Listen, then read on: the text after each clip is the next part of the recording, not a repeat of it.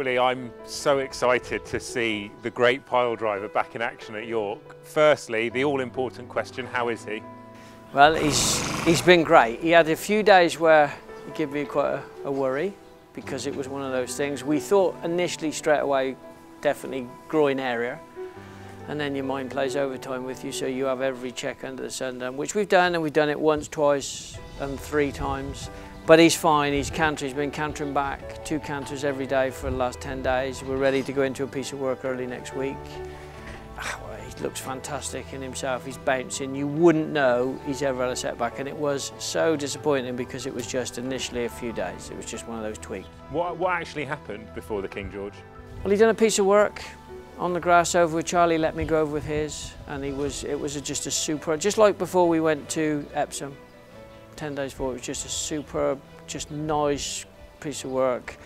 And he come back bouncing, bucking and kicking. He had his wash down, he come bouncing back to his box. He always gets down as a roll and jump and a kick, and all I can presume is he slipped, because it wasn't until they come back after that lot, after breakfast, that the horse gave a shout to Jetta, and Jetta went in, and sort of then they rung me, and I'm on my way to Newbury with the horse box, and I said he's not quite right. So Pete, my vet, come in and looked at it, and he said, I think it's soft tissue, but we'll meet tomorrow morning early, which we did, and he was a lot better. I mean, if you said he was a little bit lame on Saturday morning, he was nearly sound on Sunday, and it was frustrating. And some people say, oh, do you think you could go? I said, no, we're not even going to confirm. I've made my mind, we're not even going to confirm, because if we confirm and this is more, forget it. Yeah. So, you know, there's so much future in front of this horse.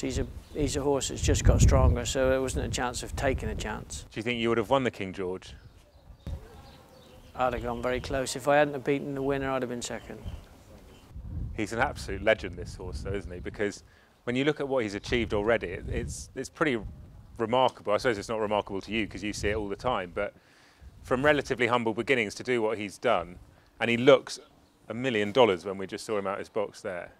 He's done brilliant, and we always felt he was going to do well, because right from early doors we had another couple of horses in the yard, and as a trainer you pick the ones you like as his babies, and I thought, he's nice. Every time you put him with another horse you thought was going to be your best, he blew it to pieces.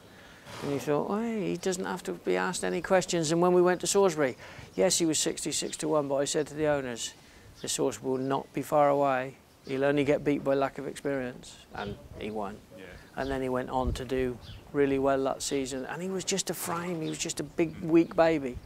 And then obviously last year was fantastic. I mean, Ascot, well, first of all he went to Kempton, and we'd drawn 11 of 11, and I said, we got very little chance of getting in from there, so drop out the back, and we dropped out the back and ran through, but Berlin Tango had the run of the race, and he was useful, Berlin Tango, and we just couldn't quite peg him back in the straight, because a short run in that bottom bend. And then we went to Ascot, and I was in the paddock, and I'm one, you're very bullish about a week before the race, and then you get 2 days before the race and you start worrying about everything. But I got in the paddock and I looked at him and I thought, there's nothing in here that beat this. And he absolutely wandered home. And then we went to the Derby, and it was all just, it all happened wrong for us. And that can happen, big fields, we got knocked over, and that was us out the race. But he still made eye-catching progress up the straight. Where he'd come from up the straight was what I went, way up, this is still a great run. And that's why I wanted to go to the Voltigeur and not go abroad for a Group 1, and the owners have been brilliant. They've been behind me every way, and the Voltigeur was just fantastic, even giving a penalty away. That Voltigeur, though, looking back on it now, was an unbelievable race. You had Juan Elcano, who won at Royal Ascot, in last. Yep. Subjectivist second last. Yep. You beat Mogul. Doreen was in there, who's now running in Grade 1s in America. That's right, yeah. I mean, that is outstanding form, and you had the penalty as well. And we had the penalty, yeah. And you didn't really have to do too much to win it like you did. Well, he's won hands and heels, which is quite amazing. But I mean, he is talented. We'll get on to going back to the scene of that crime, if you like, that very impressive crime. It probably wasn't even a crime, but you know what I mean, yeah. In a moment.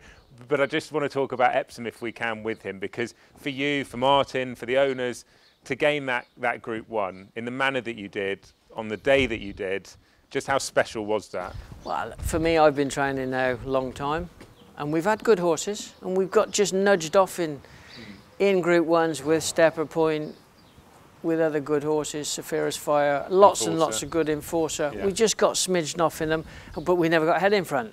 when he won, it was like, this is what we're doing it for. We've had a lot of good horses, but he's very, very special. Very, very special. And also Chris joined us this year, Chris Grassick, who's my partner in the training.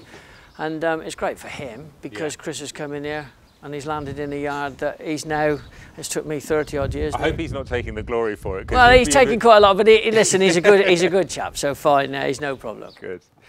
What about the International at York? Because I guess after what happened in the lead up to the King George, it's probably quite a nervy time. You just want a clean run into it. Yeah, and to be fair, he's now 4, and that's the first hiccup we've ever had. Right. You know, I mean, I've been training a long time, and some owners say, can you plan out where we're going with the horse? It never works because something goes wrong. But him, it's just gone like clockwork until then. And now, yeah, we'll just head on in there. We'll head on in there, and he'll go back into fast work next Tuesday, and then two bits of work, and he's probably bang on. Because he wouldn't have put any weight, he'd have put sort of 2 or 3 kilos on, and he wouldn't have lost fitness in those few days. So we'll be back on target.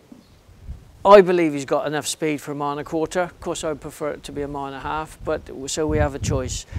Do we go to the Juddmonte, which is a great race worth fortunes of money, or do we go to the September Stakes 2 weeks later, which is, because, you know, we're looking at the Arc, we're going for there and then the Arc. So we just said if all's well and he gets there and we're absolutely 100% he'll go there. Because the trip with him, he's obviously tried a variety of trips, but you think his absolute ideal is a 1.5 miles? I don't think he stays a 1.6 miles. I think his class got him into, and listen, if we'd have ridden him different in the Ledger and I'd have said to Martin, sit at the back and wait and produce him on the line, he may have been a lot closer because that was his class, but he was on empty for the last 4.5 miles. A 1.5 miles is his trip. But if you were to deviate from a 1.5 miles, you'd be happier in what you know to drop him down as opposed to take him up. Is that fair? Yeah, I dropped him down for the Champion Stakes last year, but I don't think it was the trip that beat us. I think we'd had enough for the season because I'd run him quite hard from June until then, and I just felt that we didn't fire. And what would be your ideal conditions? William Darby's just behind the camera, so he'll be listening to this. What would you want? You don't mind? I don't mind. Really? I mean, he's one on heavy, he's one on hard. That's music. Well, he's one on heavy, that. and he's one on firm first time out, and he's one on good to firm, good to soft. So yeah, if he could just have good to soft, it'd be wonderful, or good. Yeah, it's great for everybody. And what do you make of the potential competition in the International? Because on paper it does look to be a phenomenal Juddmonte International. It's fantastic. I mean, you've got the horse of Aiden's looks world beater that won the Eclipse.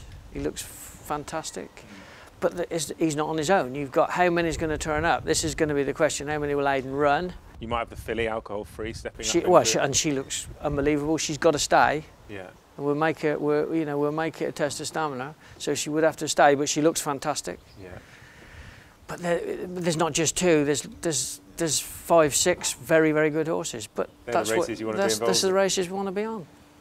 Just tell us about the process, because am I right in thinking that you drive the horse box with him in? Yeah, I've done that through lockdown last year because there was no owners going, so I drove the horse box, and now I've got into a superstar. I'm a bit stupid like this, so now I drive the box with him in.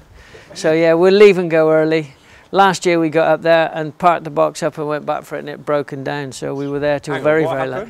Well, we got there, unloaded him and Hubert, and he won, Hubert run good. Anyway, we went back to I went back to get the box, it wouldn't move. And of course, one of the fans on the engine had broke. So the man come out, took about 3 hours to come out, the man from RAC, and he was very, very good. And I said, how far have you come? He said, oh, 4 houses down the road. I said, 3 hours. So we got back here about 2, but who cares after that type of day? Yeah. How much have you enjoyed the experience with Pyledriver? Well, listen, this is what we do it for. And if as a trainer, as an owner, as staff, you live for these horses. This is our life. You know, the boys that look after him and ride him and everybody that's involved in the yard, that's their life. So of course we want horses like him. We're not a big yard, so to get horses like him is very special. Will you have anything else up at York during the week? Possibility. Hubert could go there, possibility Data Protection, Epic, them type of horses, because there's not, Epic Endeavour, there's nice handicaps up there. So yes, there's possibilities we will have others. And what would it mean to you if you were to add another Group 1 to the CV and win the Juddmonte International? Well, listen, it'd be fantastic. Look how much it's worth for one thing, for the owners and everything going on. So it's a great race, it's a great race course. Of course, it'd be fantastic. This is what you're after. You know, my season was planned in Christmas. I knew we were going there, and we missed one. Well, I missed two because I didn't go to Ascot because I thought after the coronation it might have come a week too quick. Do you think he's always overpriced? I don't mean any disrespect by this, but if he was trained by Aidan O'Brien, does that frustrate you? No, no. You don't care? No, I don't care. He can't read the paper and it doesn't bother me. No. You probably can. He's that good. I don't know about reading the paper. We wish you the best of luck. He's a superstar. We've loved following his journey and can't wait to see him at York. Thank you.